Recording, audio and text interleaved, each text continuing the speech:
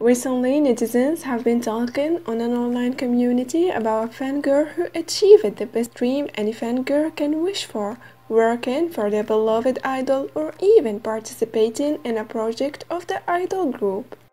Artist Their Choi has been famous in the online community as she has over 111,000 followers on Twitter, as well as over 171,000 followers on Instagram.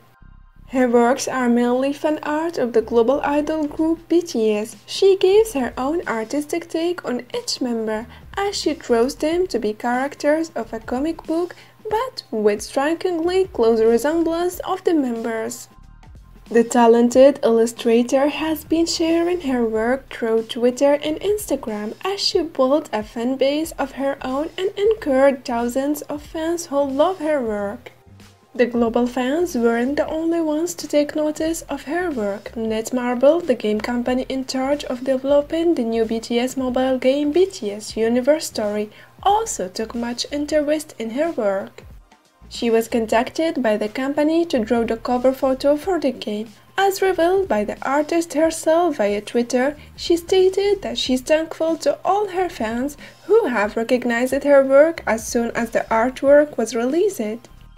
The artist revealed that she was given the opportunity to participate in drawing for the game company but only participated in drawing the poster image. However, other BTS fans were still envious of the artist after confirming that she had drawn the artwork. They were also happy for her that she was able to contribute to a project of her favorite idol group.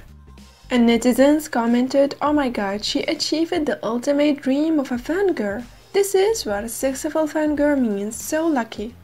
There were other ARMY fans who were recruited by Big Hit Entertainment to become one of their writers too. And someone commented, "Well, it's win-win for both of them, since the company can trust the fan skills and the fan enjoys the work they do. Lucky for them both."